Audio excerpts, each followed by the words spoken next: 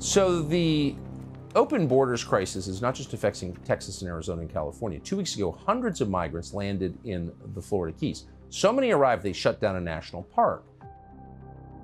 Florida, a state celebrated for its diversity, is facing an unprecedented challenge. A wave of emigration that's raising questions about its impact on local communities, jobs, and resources. Who are these newcomers, and how are they reshaping the Sunshine State? These concerns are not unfounded, but it's essential to approach this topic with fairness and understanding.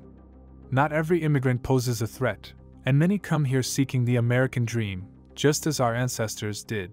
There are no signs that this invasion is going to stop, so the governor of Florida, Ron DeSantis, has just activated the Florida National Guard. He's also announced he's considering another major step to secure this country's borders, or at least his state's borders. He says he's weighing a ban that would prevent China from purchasing real estate in Florida. So they've been heavy in this ever since we activated Tucker over the last week to 10 days.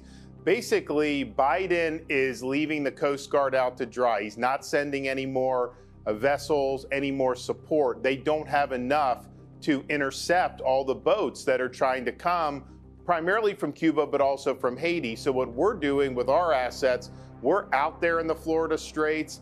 We're using reconnaissance. We are alerting to the Coast Guard when boats are there. We're stopping boats, and then the Coast Guard are picking these folks up. And here's the thing, Tucker, we think that some of this is absolutely being orchestrated by the Cuban government. We think there's a lot of human smuggling going on. So not only is this not good for the Florida Keys to have people dumped on their property, some of these people that are on these boats are being mistreated. And so I think we've seen a decline in the number of vessels that are in the water. We have not had as many landings, actually very few lately. So it is working as a deterrent, but it's our sense that they're going to start trying to change their tactics. So we're going to be watching, and we're going to be responding in kind. And then there's Governor Ron DeSantis, a man unafraid to make waves, even in the choppiest of political seas. His ban on Chinese property ownership has ignited fierce debates across the nation. Some hail him as a defender of our sovereignty, a guardian of our soil. Others accuse him of stoking the flames of prejudice, of denying hardworking Chinese individuals their shot at the American dream. The fact that you're willing to do this is itself a deterrent to smugglers, of course. So one of the challenges in Florida is so many people have moved here that real estate prices have gotten really high. Foreign countries, China specifically, buying up more real estate doesn't help any American. This is happening in other states as well. What is your idea for dealing with this?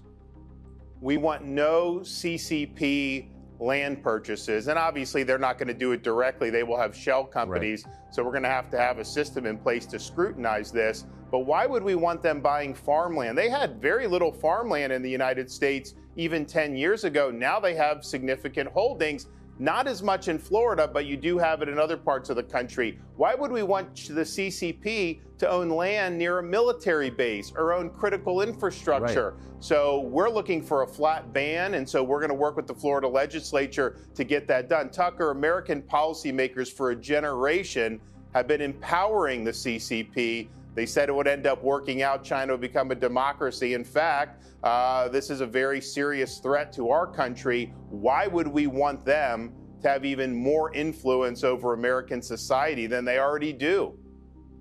Well, the National Guard we control. I mean, we're putting resources. We have a big budget surplus, Tucker, so we can do that, and people are very happy. We're taking care of the vessels that are landing. Otherwise, the homeowners would have to pay $2,500 a pop. So we're stepping in where the federal government's failing. I think more states can do it, Tucker, but honestly, we should not have to be doing this. The federal government should be taking care of the immigration issue, and they should be taking care of the CCP issue. With this administration, we know neither of those two things are going to happen.